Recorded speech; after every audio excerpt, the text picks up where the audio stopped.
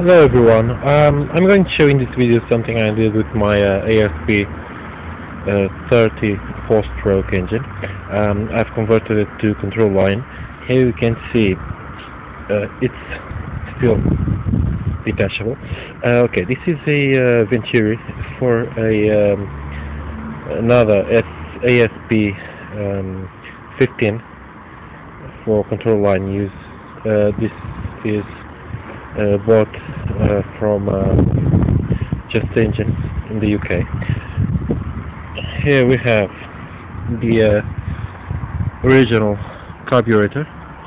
The carb usually sits around here. This is the tubing, the intake tubing. Okay, I've used the piece of fuel silicone exhaust tubing. It fits perfectly in the intakes. Of course, this is all very rude for now. This still needs some plastic clamps, but it's tight.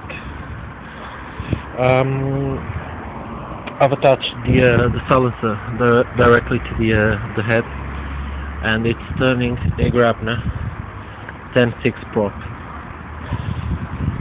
The engine won't hand start.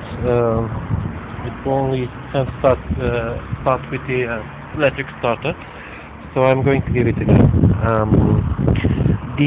By the way, the Venturi is the same size as the intake on the head of this engine, so it's a good match.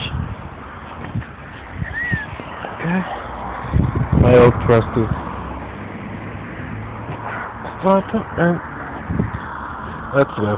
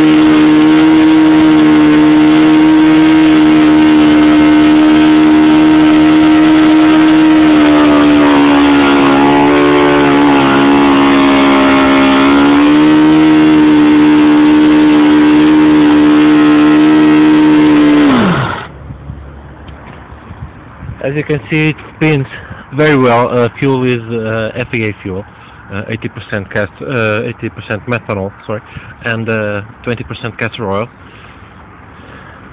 The engine has good compression, has little hours on it, around I don't know, maybe 5 hours, and it's running beautifully. I got lucky with this engine, and this conversion seems to be a keeper. I'm going to use it on my Brodax Super Clown. It's a model set for 19 to 35 size engines. Usually people use the Fox 35, so this is a, considering the age of the Fox, this is a good substitute for it. Weight-wise, it's not very heavy. Weighs around 200 and maybe 70, 60, 160 grams.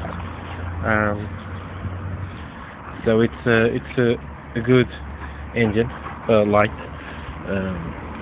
The Saito is not much more lighter, and well, I hope to take it to the air soon. Thank you for watching.